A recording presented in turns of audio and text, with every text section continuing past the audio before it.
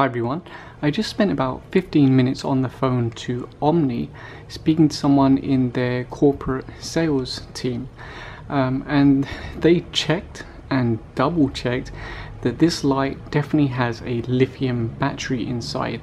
Now of course we believe it to be a lead acid battery, and the only way to be 100% sure, I mean we're already like 99.9% sure, the only way to be 100% sure is to open this thing up and like literally tear the battery to pieces. So let's pop off the case and take a look at the battery.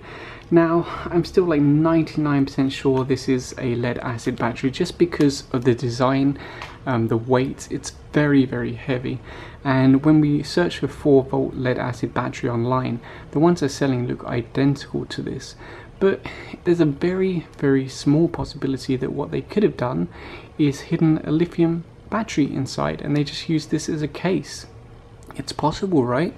I don't think that would, it wouldn't explain the weight, and I can't imagine why on earth they'd ever do that. Plus there's no circuitry on the light to handle a lithium battery. But let's just crack this thing open and just be 125 million% sure.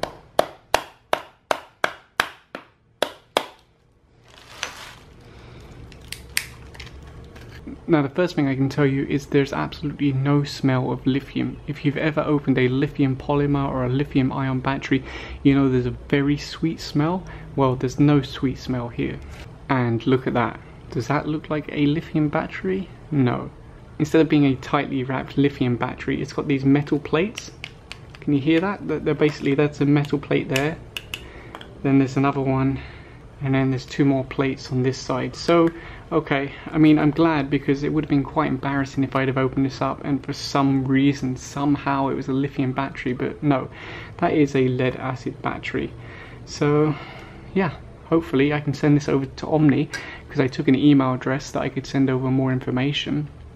Sorry about this video, it's not very high quality, but I just wanted to do it quickly without wasting a lot of time. So, 100% it is a lead acid battery and not a lithium battery like promised on the packaging.